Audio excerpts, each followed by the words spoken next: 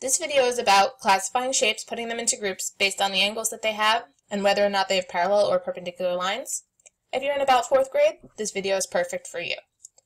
First, let's talk about different types of angles.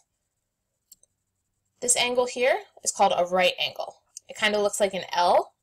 Those are exactly 90 degrees, and the way you tell that is a box just like this one has here. Another type of angle, like the one in the middle, is called obtuse. Obtuse angles are big. They're more than 90 degrees. So if I drew a 90-degree angle in here, see how the obtuse one goes further out than that? That's how you know it's obtuse.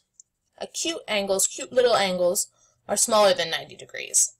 So if I put 90 degrees in again, a right angle, you can tell this angle fits right inside. That's how you know it's acute.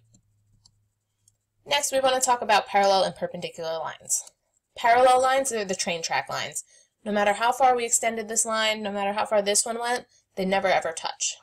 And the way we can tell they're parallel is they're usually marked with something like this, like a little arrow in the middle of it, that shows that these two are parallel and will never ever touch. These other lines on the right are perpendicular. That means that they touch at one point, right here in the middle, and notice how it has the little box, just like our right angle. Perpendicular lines are special because they meet at exactly 90 degrees, exactly at a right angle. Okay, here we have some shapes. Which ones of these shapes have parallel lines? We can tell from the rectangle, the top and bottom, if we extended these lines out a bit. Are they ever going to touch each other? No. That's exactly what parallel lines are, so this one has parallel. If we did the same thing with the left and right line, they would never touch either. So this one is actually special, has two sets of parallel lines. Our triangle here, even if we didn't extend, you can tell that these already touch each other, so this definitely does not have parallel lines. Square is a lot like a rectangle. Draw our train tracks. These lines will never touch, that means it's got parallel lines. Same thing as rectangle, left and right. If I extended them forever, they'd never touch either. Now a circle, it's got one line, it's already touching, definitely not parallel. This shape here kind of gives it away in its name. This is called the parallelogram. So if we extended the lines, even though it's a little bit squished looking compared to the rectangle and the square, it still has parallel lines on top and bottom, and again on left and right. And the last shape, this is a trapezoid. Now if I extended the left and right sides, what's going to happen? Those are going to meet eventually. So you'd say, no, it doesn't have parallel lines. But what if I do it with the top and bottom? Top, bottom. Those lines are parallel. So this does have parallel lines. It's different than the other ones because it only has one set of parallel lines.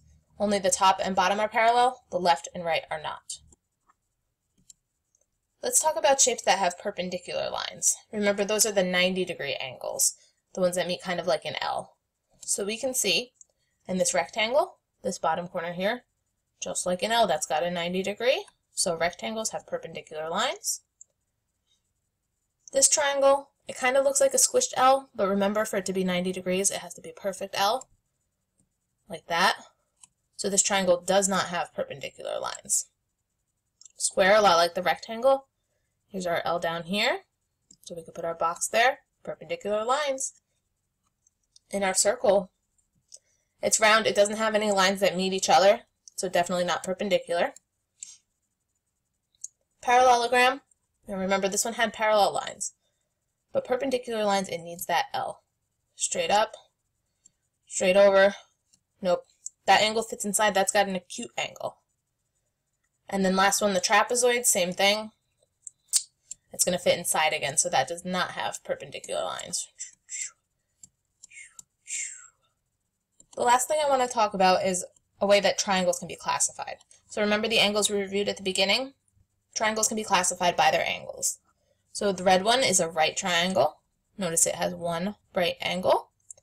The middle one is an obtuse triangle. It has one obtuse angle, bigger than 90. And the acute triangle is kind of special. All three angles have to be acute. They all have to be less than 90 degrees for it to be an acute triangle.